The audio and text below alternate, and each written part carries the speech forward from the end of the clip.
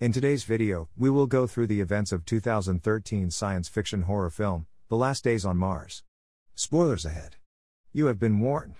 Make sure to give this video a thumbs up, comment on what your favorite part was, and subscribe to our channel for more. The movie starts with some information about the space mission. A Martian research base called the Tantalus Base was established in the 2040s, and an 8-person crew has been stationed there for 6 months. They are only 19 hours from the completion of their research mission. A spacecraft named Aurora is inbound from Earth and will collect the team via a lander. Next, we see a rover carrying Vincent Campbell and Rebecca Lane arriving at the field to pick up scientist Kim Aldrich. Kim is busy collecting samples and makes the rover wait. She is frustrated that they haven't made any substantial discovery on Mars and are soon going back to Earth empty-handed. Back at the base, unlike Kim, scientist Marko Petrovic seems to be in good spirits. He tells Captain Charles Brunel that he needs to go on an extravehicular activity on the surface due to a malfunction. The gamma sensor on Site 9 isn't responding correctly due to a storm. Brunel hesitantly gives him permission but asks Petrovic to take crewmate Richard Harrington with him. He then tells them to return before dark and be present for the final briefing. Just as Campbell and Lane return with Kim to the Tantalus Base, Harrington and Petrovic venture out on Rover 2. Tensions are running high at the Tantalus Base. The cooling systems are down. Vince also learns that half of the CO2 scrubbers on Aurora are down, and the spacecraft is taking a strange approach trajectory. Kim is upset that she was forced to report back to the base so early while Petrovic, who she doesn't see eye to eye, gets to venture out. Kim, who is curious and competitive by nature, then starts going through Petrovic's workstation. Through his workstation, she and the rest of the team quickly learn that Petrovic found samples that were undergoing bacterial cell division, i.e., evidence pointing to life on Mars. They then realize that without revealing his discovery, he devised a ruse for a last extravehicular activity on the surface. Brunel swiftly declares the site off limits, but Petrovic reaches the site by then. Petrovic obtains the soil with the biological agent present. He is amazed and delighted with the discovery and asks Harrington to come out of the rover with a camera when the ground that Petrovic is standing on gives way, and he falls into a sinkhole. A panicking and horrified Harrington then issues a call for Mayday. Brunel and crewmate Dalby soon arrive at the site.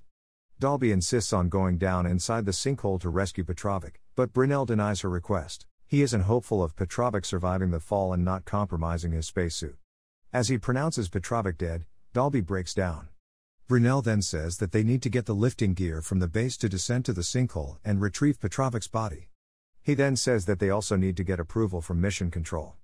Dalby insists that she stays on site as she can't leave Petrovic alone in the sinkhole.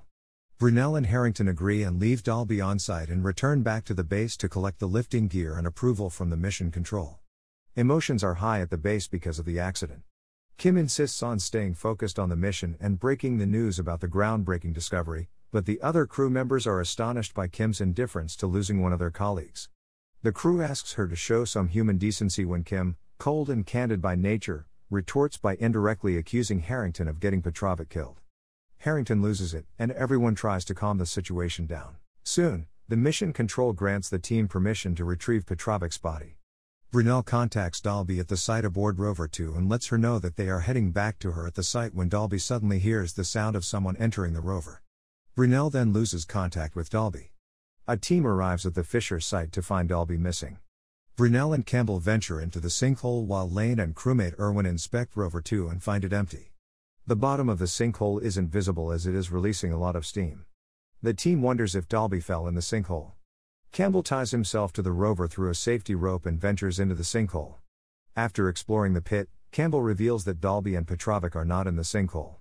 He also reports seeing fungal organisms at the bottom of the pit when Irwin, who is inspecting the nearby area on foot, reports 2 pairs of footsteps heading towards the base. Brunel speculates they might be the footsteps of Dalby and Petrovic but is puzzled at them choosing to walk all the way to the base instead of taking the rover.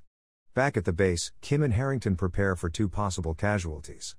Suddenly, Petrovic appears outside the base. Harrington then swiftly opens the airlock, and Petrovic enters the base, immediately collapsing on the ground.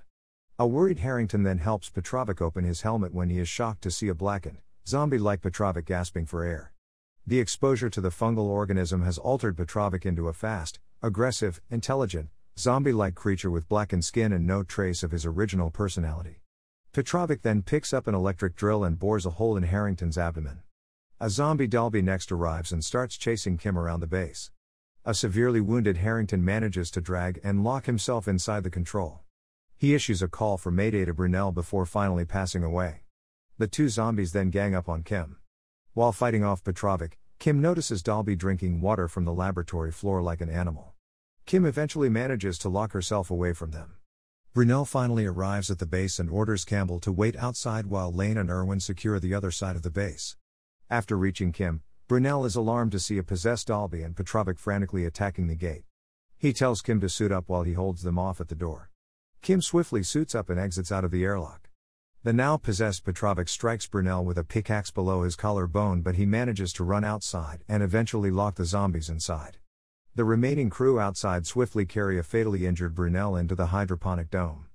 They lay him on a table and clean his wound but are surprised to see a lack of blood coming out from his wound. Brunel then reports suffering memory loss and being thirsty, so Irwin brings a bottle of water and quenches Brunel's thirst when he suddenly starts choking Irwin with his hand. Brunel has been exposed to the organism and is slowly reanimating into a zombie. The scared crew then ties him up on the table. Meanwhile, Dalby and Petrovic blow up a part of the dome and manage to break free, shutting down all communication services. Realizing the importance of contacting the Aurora lander, Campbell decides to go back to the Tantalus Base to fix the communication services using the oxygen feed pipe connecting the Tantalus Base and the hydroponic dome. As Brunel is slowly transforming into a zombie, Lane takes Brunel's blood sample and studies the bacteria that turns humans into monsters. Lane and Kim test a range of antibiotics with them against the bacteria to find a possible cure. They decide to use the decontamination spray in the airlock to deliver the solution to the zombie's body. They then test the antibiotic on a tied-up Brunel. After being injected with the antibiotic, the bacteria in Brunel's bloodstream stop multiplying and shows zero motility. Back at the base, Campbell fixes the communication services and establishes communication with the Aurora lander. However, just as he issues a mayday call, the communication breaks down again. Dalby and Petrovic, tired of unsuccessfully attempting to break into the hydroponic dome, start returning back to the base. Kim swiftly opens the airlock to lure the zombies back towards them. Dalby takes the bait and returns to the hydroponic dome, but Petrovic disappears.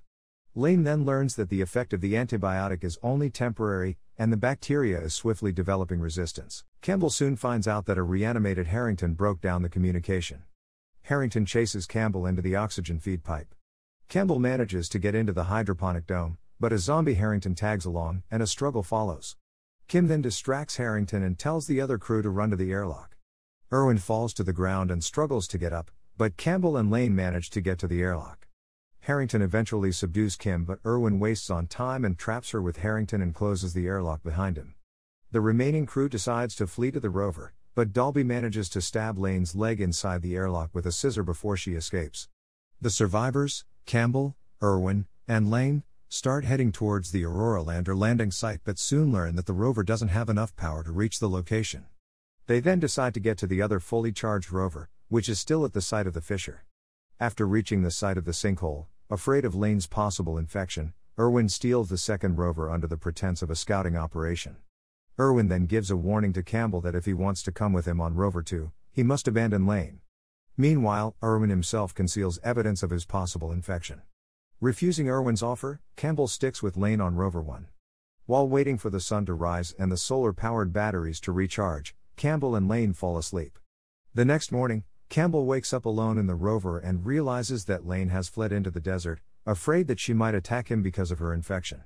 He notices her footsteps on the sand and chases her. Campbell eventually finds her in the desert and pleads with her to come back. Lane fails to deter him from following her, then commits suicide by removing her helmet in desperation. A panicking and sobbing Campbell holds Lane in his arms as she passes away. Bereaved, Campbell mourns his loss when Lane swiftly reanimates and starts attacking him. Blind in love, he tries to hold her and begs her to stop. Resisting the zombie inside her, Lane pleads with Campbell to finish her.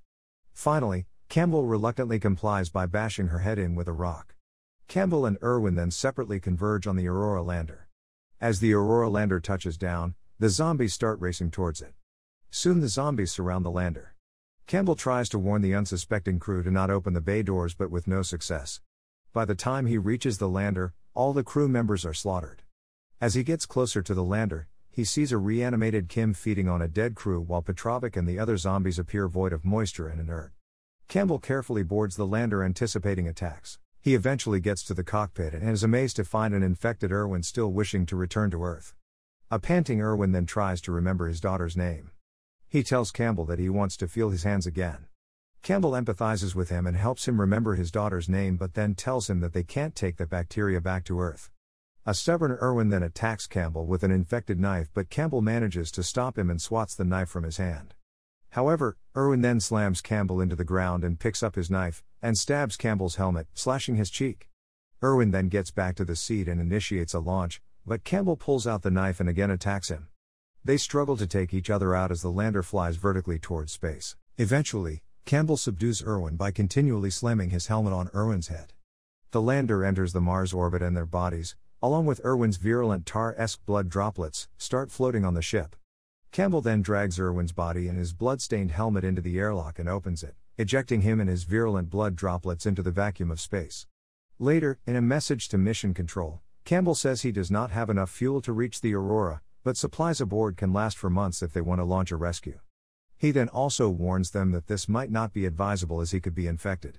If so, he says that he has just enough fuel for re-entry into the atmosphere and a fast death.